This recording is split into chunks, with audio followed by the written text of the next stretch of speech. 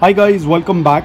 So I have successfully moved most of my succulents to this location because the other place started to receive a lot of afternoon direct sunlight and a lot of my succulents was struggling there. So I had to immediately move the entire table to this side.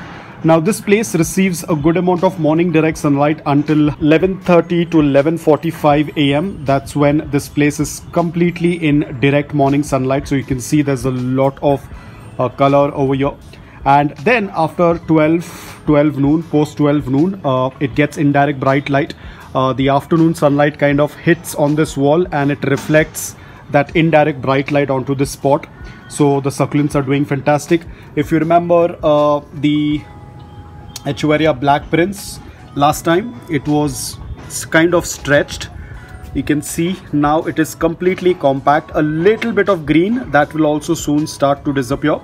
I will put up the image on the screen. You will be able to see how much of stretch was present on the Black Prince, and now as you can see it is completely disappeared, or I would say it's completely rectified, and it's getting a more compact compared to what it was earlier.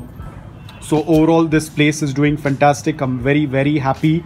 I'll try to capture everything in one frame, but it's a little difficult because the table is a little bit longer.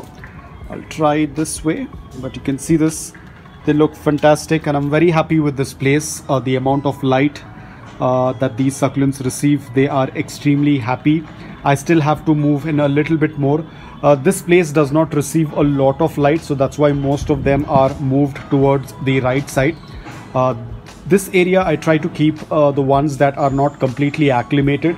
Like you can see, my dark eyes is very well acclimated, beautiful color on it, so I'm exposing it to a lot of light. And the same thing goes for majority of the succulents over here. They're doing fantastic and I'm very happy about it. So let's see what happens in future. I might probably add in some more because there's still a lot of space in between, so I'll push in as many succulents as I can.